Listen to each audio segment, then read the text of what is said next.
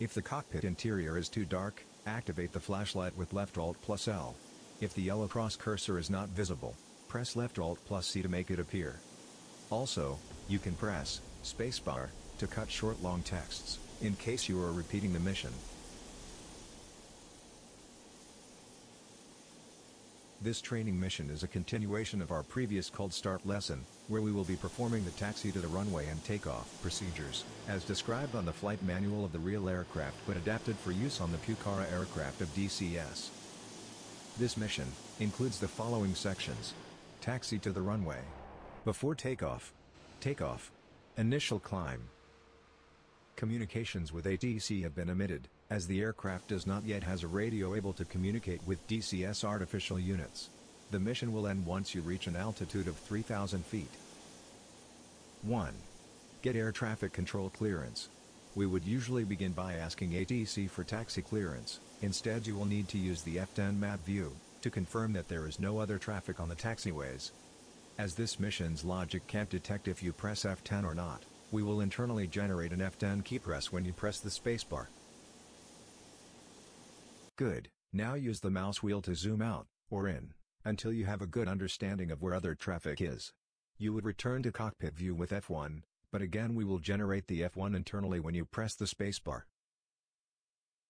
2. Adjust lights.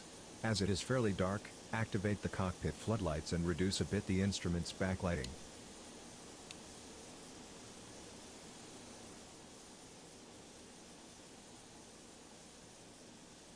Turn on the formation lights by right-clicking this switch twice. 3. Check control surfaces. Move the flight stick on all directions, and confirm that the control surfaces move accordingly. Repeat the same with the rudder pedals.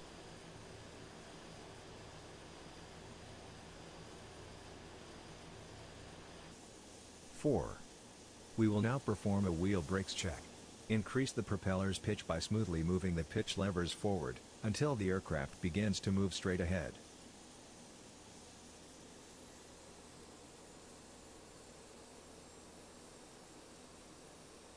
Good.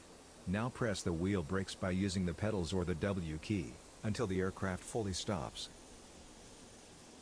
Okay, now that we are sure that the brakes do work, resume the taxi by releasing the brakes and increasing the pitch lever a bit. Use the rudder pedals, or the Z and X keys, to turn right, following the yellow ground line.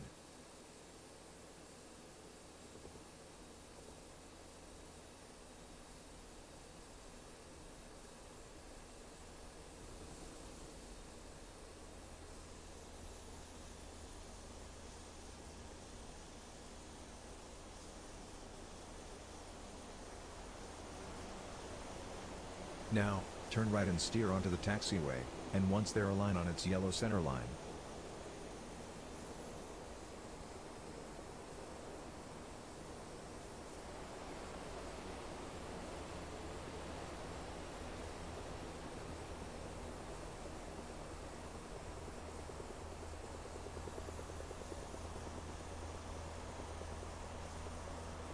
Good, you are now on the taxiway, heading towards the start of runway 25.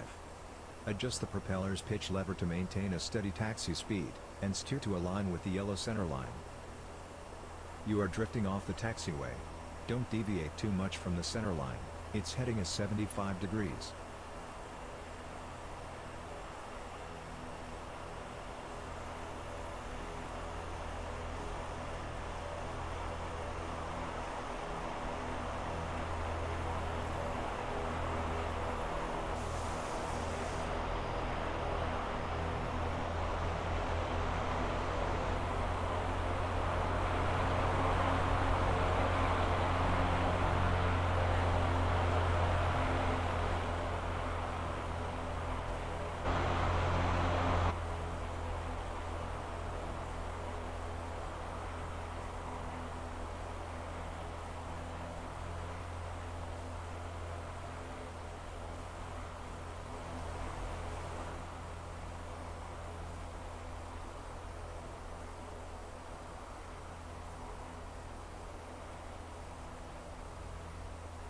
No speeding on the taxiways.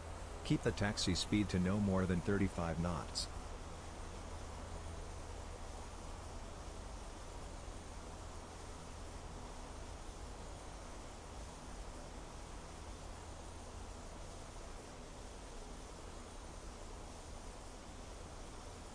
You are nearing the turn towards Street D. Reduce the speed in anticipation of the turn. Turn right to enter Street D, towards the runway 25.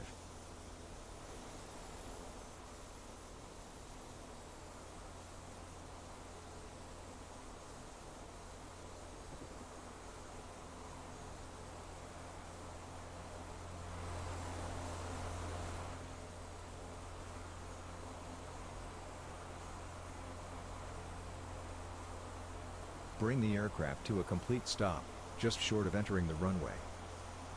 As we can't contact ATC, press F10 to access map view, to confirm that there is no other traffic nearby. Once you have checked the map, press F1 to return to cockpit view. Okay, now that we are sure that there is no other traffic, resume the taxi, and enter the runway 25, turning left, and align on its center line.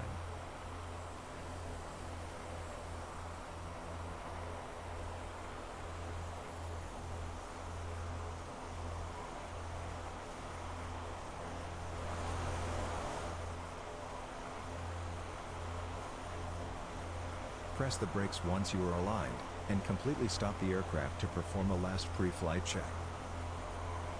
Good. We will now do a brief check before takeoff. 2. Confirm the nose wheel is aligned also with the aircraft's center line.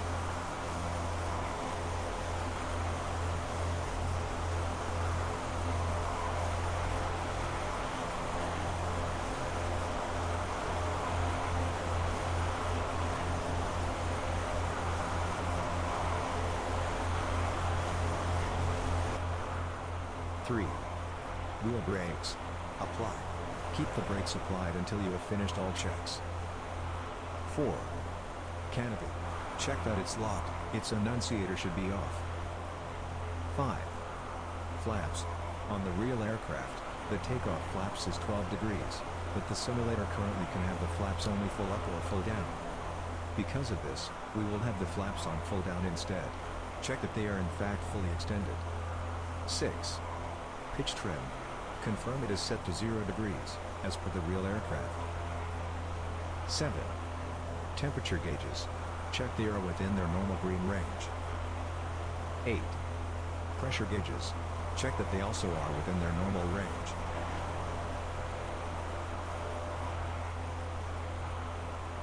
Once the pre-takeoff check are completed, we will begin the takeoff run. 1. Propeller pitch. Increase the pitch lever to its full forward position, for maximum power. 2. Release the wheel brakes. The aircraft will begin its run. 3. Maintain the aircraft aligned with the runway, using the rudder. 4. Once the speed reaches 90 knots, pull smoothly the stick back to rotate. On the air, use pitch trim to set the aircraft on the 10-degree ADI climb line. 5. Retract the landing gear. Don't exceed 150 knots with the gear down. 6. Retract the flaps. Don't exceed 140 knots with the flaps extended. 7. Adjust the pitch trim to set the aircraft on the 10-degree ADI climb line. Reduce the propeller pitch, to maintain a 200 knots climb speed. Maintain a heading up. Keep the climb on the 10-degree ADI line, using the pitch trim.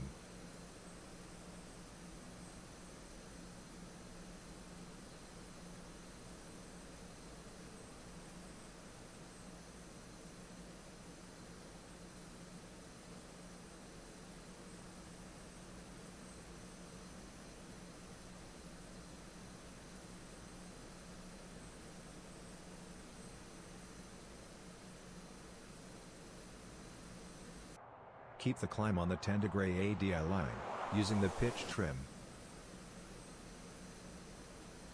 Maintain a heading of 255 degrees during the climb. Keep a climb speed of 200 knots, adjusting the propeller's pitch.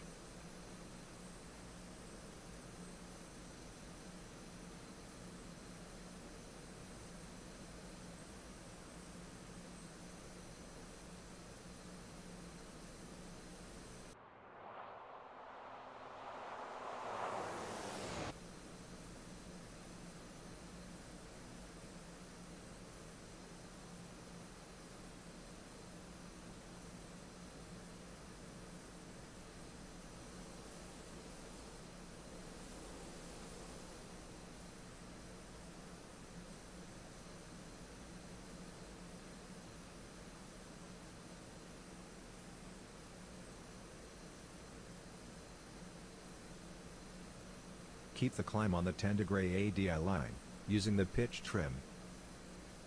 Congratulations, you have managed to taxi, takeoff completed the last section of the mission and reached an altitude of 3,000 feet. You have successfully finished this training mission. On the next training mission we will learn the VFR landing procedures. Press spacebar to end this mission.